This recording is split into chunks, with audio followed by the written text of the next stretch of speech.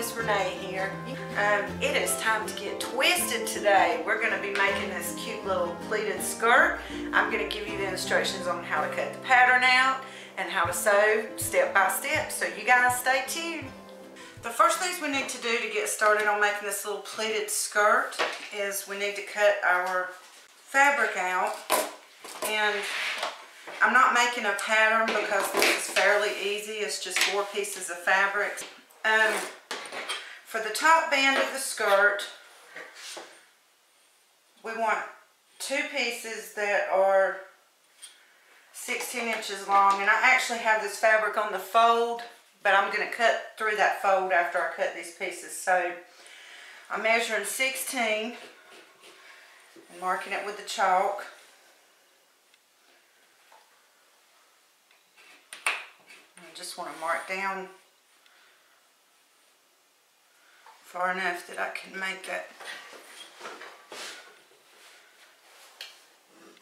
I know you probably can't see my chalk lines on here, and I'm sorry about that, but now I'm going to take the ruler, and where I have my chalk lines, I'm going to just go ahead and mark that, and then I want to make it 8 inches from the top of the fabric so that it'll be 8 inches wide, the top portion of the skirt.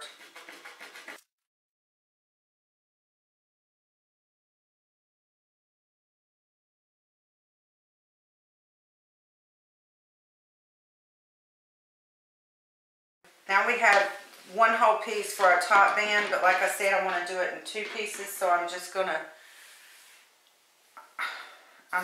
cut off this, cut through that fold. So now I've got 2 pieces that are 16 inches long by 8 inches wide for the top portion of the skirt. So this I'm going to fold over because I'm making 2 pieces, and I'm not going to cut the fold out of these. I'm going to cut it on the fold. I want to be sure that I line up this fold right here.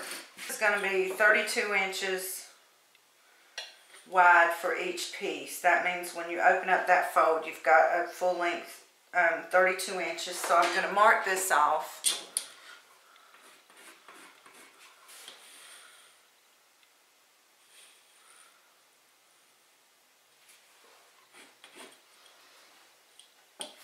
And then I want to make this one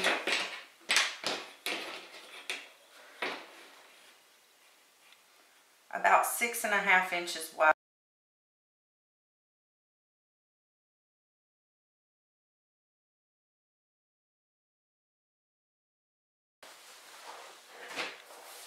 Okay, so now you see I could fold this open and I have 1 wide piece, but I want 2 pieces, so I'm going to cut that fold long ways.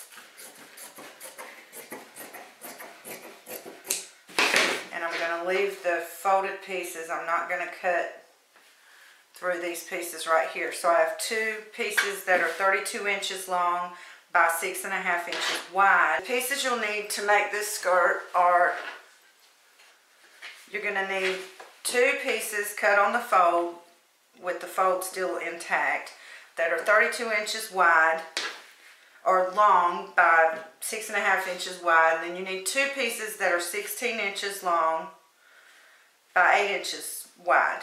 So the first thing we want to do with this bottom pleated piece is we want to go ahead and mark off the middle, which is pretty easy to find because the fabric is folded on the middle of it. So we're gonna, from that middle line, which I don't know if you can see it there, I went and grabbed a lighter chalk too.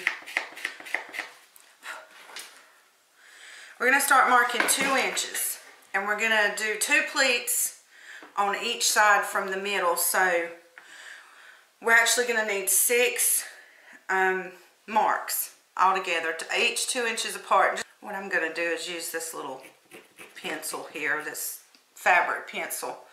It's better to use something narrow like that. I'm sorry guys, like I said, I'm a little out of my element today because of the moving my workspace around. So yeah, it's best to use a pencil or something. You can actually just use a regular old pencil, just don't make your marks too far down. because they will show if you do. So we're wanting to do 1, 2, 3, we're making 6 marks basically.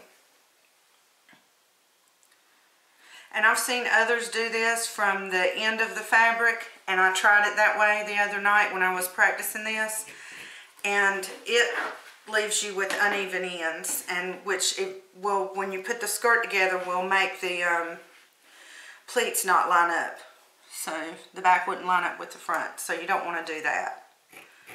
You want to start from the middle of the fabric and work your way over. So we have 1, 2, 3, 4.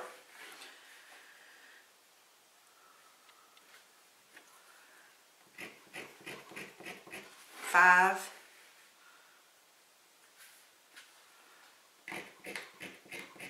6 marks. Now you guys, I know you probably can't see it,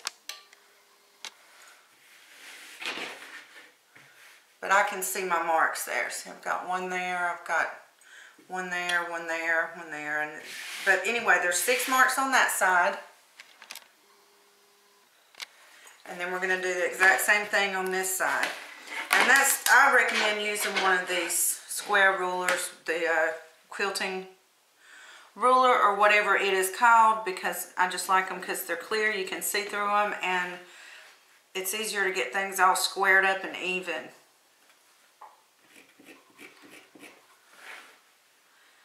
These fabric markers or fabric pencils, they wash out really easy too, so don't be afraid to use one of them. You can always launder the garment after you've created it if you want to get those marks off.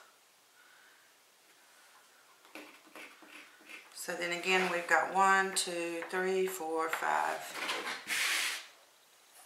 I don't even know if I did that last one on camera. And 6. So we have 6 marks on this side from the center and 6 marks on this side from the center. Now what I want to do, just to make sure that I line everything up, you know, in the finished product, what I'm going to do is just take this second piece and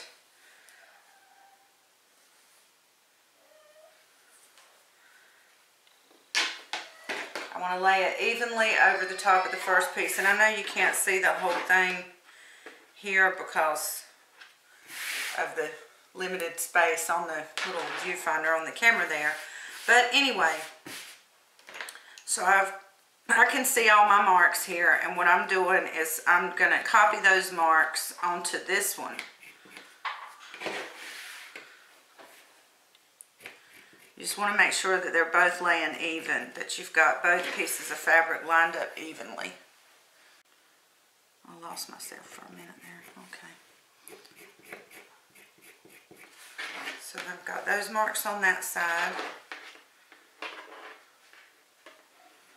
Now I want to do these marks on this side. And I'm just lining them right up together. That mark on this fabric is touching the mark that I'm making on the new piece of fabric, on the second piece of fabric.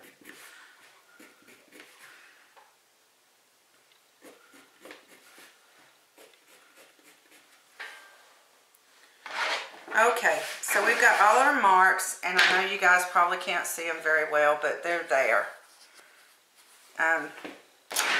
Probably should have used a lighter piece of fabric or something. I don't know what I was thinking. Now our next step is going to be to get our pins out, and we want to put one of the pieces of fabric aside. Now I've got my center point here. Okay, so you want to take that first mark, not the middle mark, the first one from the middle, and you want to touch it to the second mark from the middle.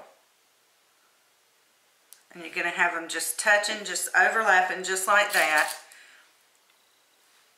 And you want to take a pin and put it at that fold where the marks are touching. And then you see how this is in the back. I found from experience that it's best to go ahead and pin that down too, or else when you go to sew it, it's going to bunch up and things won't be nice and pretty and even on the back side. So then I'll pin that first mark to that second mark. Now I'm going to take this third mark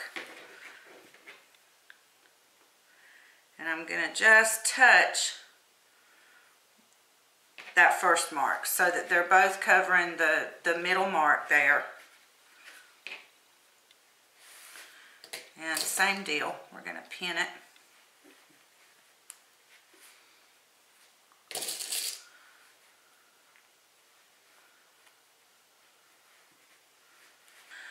Okay, so now we have this fourth mark down here and the fifth mark right here, and I want to touch the fourth mark to the fifth mark.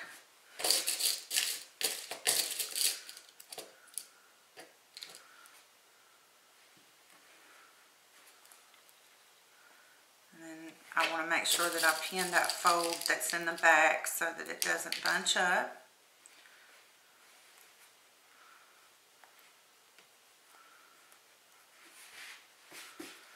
And then we're going to take this sixth mark and touch it to the fourth mark, covering up the fifth mark. Does that make sense? Am I marking too much?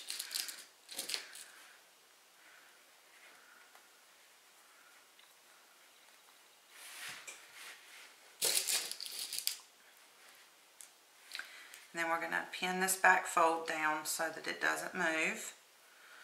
Okay, so that's one side with our pretty little pleats on it.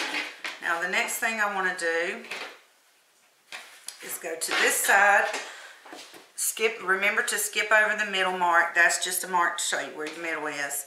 And I'm going to go to the second mark from the left, my left, and I'm going to touch it to the third mark. I almost couldn't find the third mark. This gray fabric on gray pencil. Okay.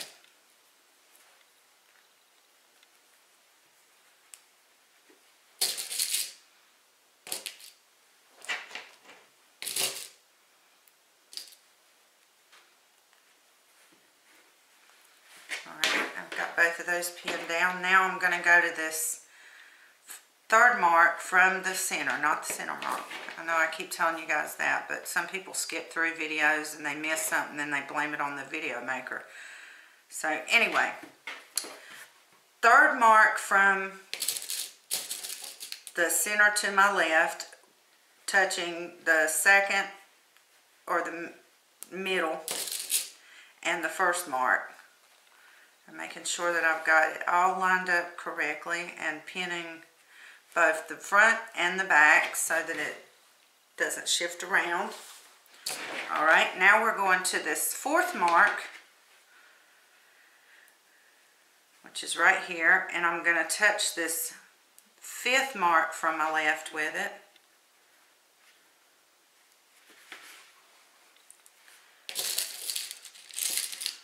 Placing a pin to hold this one in front and the one in back. It seems complicated, but it's really not. I actually thought doing these pleats were a little complicated myself. There are some pleats that I looked up that I probably will have to practice, but these just seem like the most simple ones. And you can use this to make your daughter a little cheerleading outfit or just a cute little skirt. I think this would be really pretty in plaids, but I didn't have any plaids, so I'm just using this pretty little piece of fabric that I had left over. Alright, so there we've got our first one. And I'm going to go ahead and pin the second one, and then we'll go over to the machine and I'll show you the steps you need to do to get this together.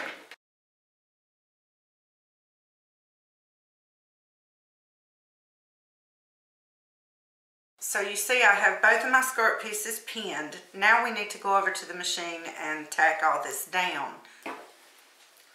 So starting from the top and starting kind of over away from this back fold so that you make sure you get over it.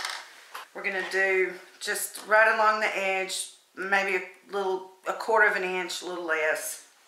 I think it's about a quarter. And I'm setting my machine on medium speed, 3.0 stitch length, and lightweight fabric. Cover these pleats very carefully, making sure that nothing gets bunched up.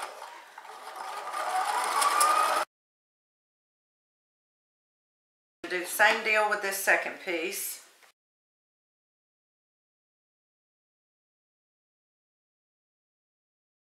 Okay guys, I got you sideways here, but I think you can see what I'm doing. So I've taken the pins out of my pleated skirt pieces. And the next thing I want to do is press these down and make these pleats nice and pretty.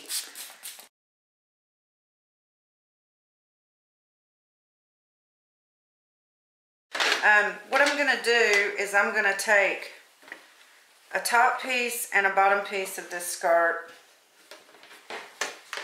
and I'm going to lay them with right sides facing together. So I'm going to do both sections of the skirt like this, and I'm just going to sew down here doing about a 1/2 inch seam allowance. Alright y'all, hopefully this video hasn't been too confusing. I'm just trying to get used to this new work area.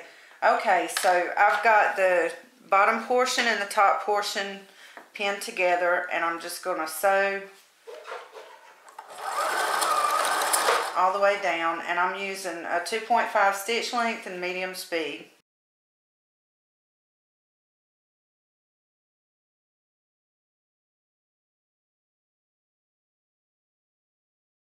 Okay, so you see we've got our bottoms and our tops connected together. Just a little string there. Now we just want to pull this flat and press it down. Now we have the pieces pressed. What we want to do is lay them right sides facing together. What I want to do is, not really, you don't need to do a lot of pinning here, but I'm going to pin and match up these folds, and I've got the, or seam allowances, I've got the seam going up. Just, I don't know why, but that seems to not be as bulky whenever I do a project like this, so I want to make sure that my seams are lined up. I'm going to pin that down, and then I'm just going to sew along each side. So I'm going to sew down this side, sew down this side. So you can see I've got the side seams on, and I went on before I did that, and I pressed down a little, about a 1/2 inch seam allowance so I wouldn't have a raw edge for the elastic. You can do that, or you know, if you have a serger, you can serge the ends or use a tight zigzag. What we need to do is get a piece of elastic about 21 inches for a 4 to 5 year old little girl. So the first thing I need to do before I can put the elastic in is make an elastic casing. I'm going to leave a little over 1 inch. The elastic is 1 inch wide, but you don't want it to be exactly 1 inch because it's not going to fit. And I like to start by lining up the seam allowance to itself, and then that way I know that I'm sewing a straight edge. And I'm going to sew right on the edge of this. And the best way to do it, if you're not going to press it, to make sure that it's even, is to kind of pull this out this way and give it a little pull. Not too much, you see how it can get crooked, but you just want to pull it down towards the table and towards the machine, and it gives you an idea that it's going to lay nice and flat. So I'm going to sew all the way around this, and I'm going to leave a little opening for feeding the elastic.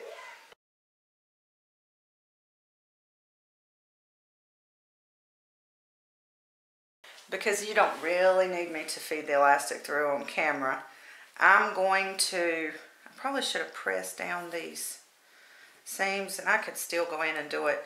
But now I'm going to make the hem. And the way I like to do the hem is just double fold it over. I can't do those fancy schmancy blind hems and all that crap.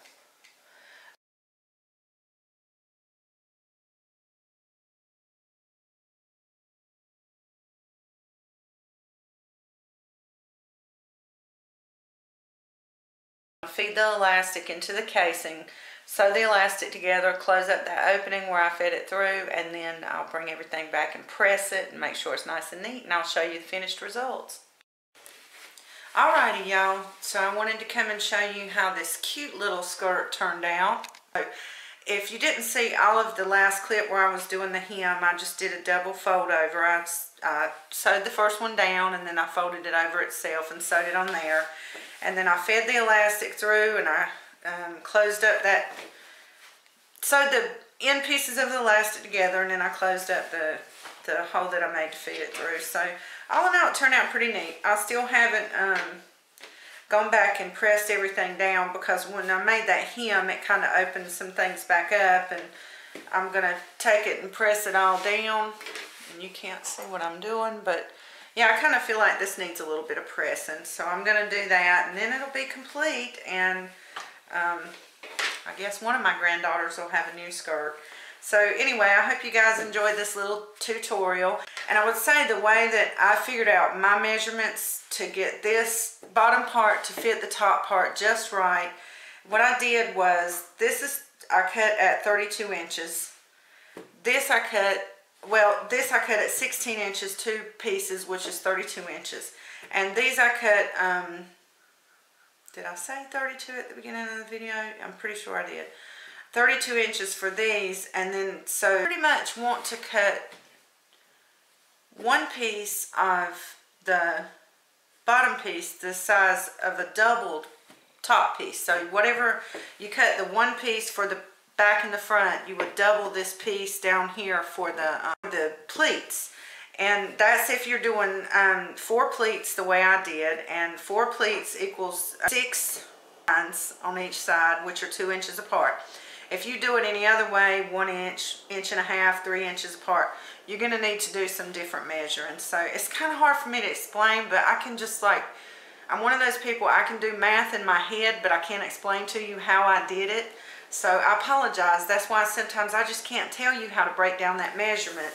But that's pretty much how I figured it in my head. I was just kind of sitting there playing it out in my head, and I was like, okay, if I do these pleats, and it's going to be this many, and it's going to be this big, and it turned out right. So, you know, I'm just not really good at explaining that part of how I figure it out.